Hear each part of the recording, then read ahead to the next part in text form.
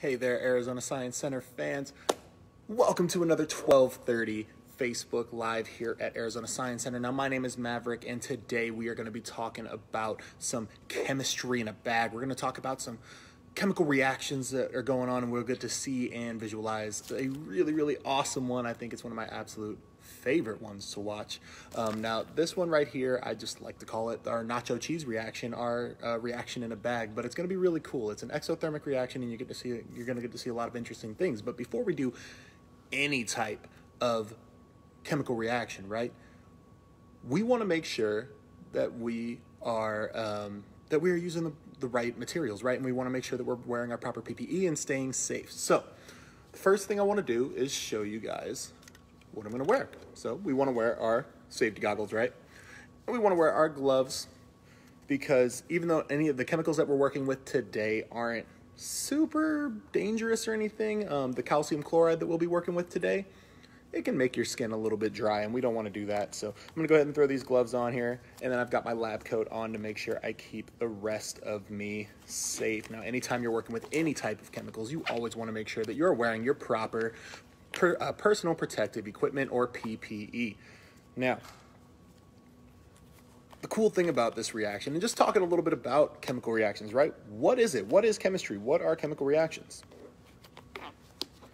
Now, the way I like to describe it is mixing things together, right? You're mixing different chemicals and different materials together, and something is happening, right? Now, chemical changes is when the actual makeup, it's basically changing into a new thing, whereas a physical change is just changing the properties, the physical properties of something, but the thing itself stays the same. And one really cool thing about any reaction, any system, is the amount of matter in that system is gonna stay the same, and we'll get to visualize that really awesome with this. So, got a couple cool things here that we are going to use. Now, the first material that we are using is this fancy thing called baking soda. So what we're going to do is we're going to take our plastic bag here, and we're going to take 1 teaspoon of our baking soda.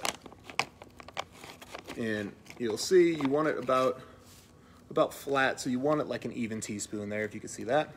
And you're going to drop that into your bag here. And each step of this, I want us to make some slight observations, right? So looking at baking soda, what does it look like? Right, what do we think? Right, so this is just kind of like a white, super fine powder.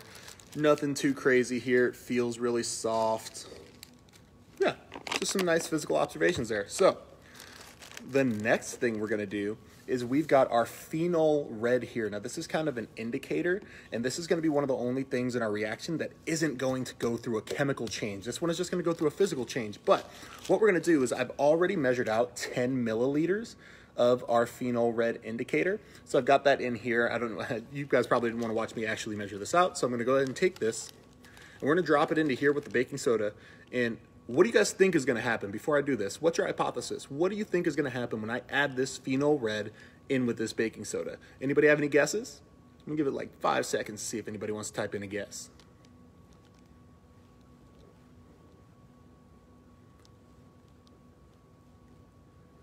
Perfect. So, you guys think it's going to explode? Hope not. But no, this won't explode, but we're going to see what happens. So I'm going to add that in. And let's see, I'm gonna go ahead and close the bag here to keep any potential gas that gets created or anything secured in there. But let's take a look. So, did we notice anything? Nothing too crazy, right? We got a little bit of a color change. I'm gonna go ahead and kind of mix up some of our baking soda with my fingers here to see if anything else changes. And one thing I notice is it looks a little more pink, right? That baking soda itself is a little more pink in there. So we're gonna mix that up a bit. But nothing really happened, not too much happened. Now, this last thing we're gonna do is the cool part. This is when things get crazy. So we've got calcium chloride. Now, this is the next ingredient that we're gonna mix in. Got this right here. I've already measured out 1 teaspoon, so I used our teaspoon measure to measure out 1 teaspoon of our calcium chloride. And we're going to add this to our bag and close the bag really quick and see what happens. You guys ready to watch this?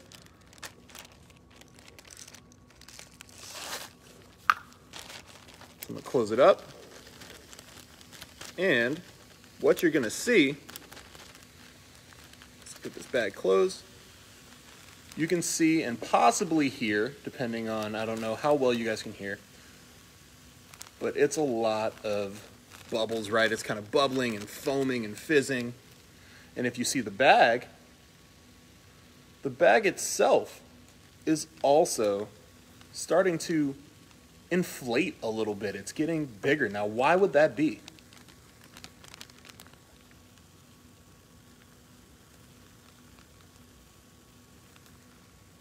If I put enough in here, eventually this bag would keep on inflating and pop. Now, one of my favorite things that you can't really tell from home, but if you were to touch this, it is very hot. It has gotten much, much, much hotter. That's because it's an exothermic reaction that started giving off heat. Now, basically what happened, we mixed our ingredients together, right? And we got a chemical change. We got carbonic acid from our sodium chloride and our baking soda mixing together. Baking soda is sodium bicarbonate. And our calcium chloride and our sodium bicarbonate mixed together, creating carbonic acid and sodium chloride, which is just table salt, as well as water, and it released carbon dioxide gas. And releasing the gas is what is filling this bag up, which is what's making it puff up. But this same amount of matter is in our system as we started, although it looks very, very different.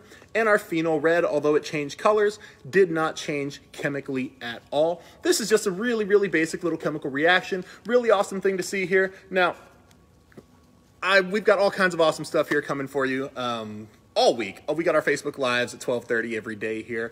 We also have a really awesome new platform that you can find at azscience.org. Check it out. It's called Connect, and we are doing all kinds of awesome virtual content on there. So go ahead and check us out. Make sure you're staying safe at home, wearing masks, wearing gloves. I mean, if you're doing chemistry, definitely wearing gloves, but make sure you're wearing masks if you're going out in public. Anywhere, just keep yourself safe, keep everybody else safe. Make sure you're washing those hands. And as always, join us next time for another awesome science demo here with Arizona Science Center. My name is Maverick, and I will see you next time, guys. Bye, everyone.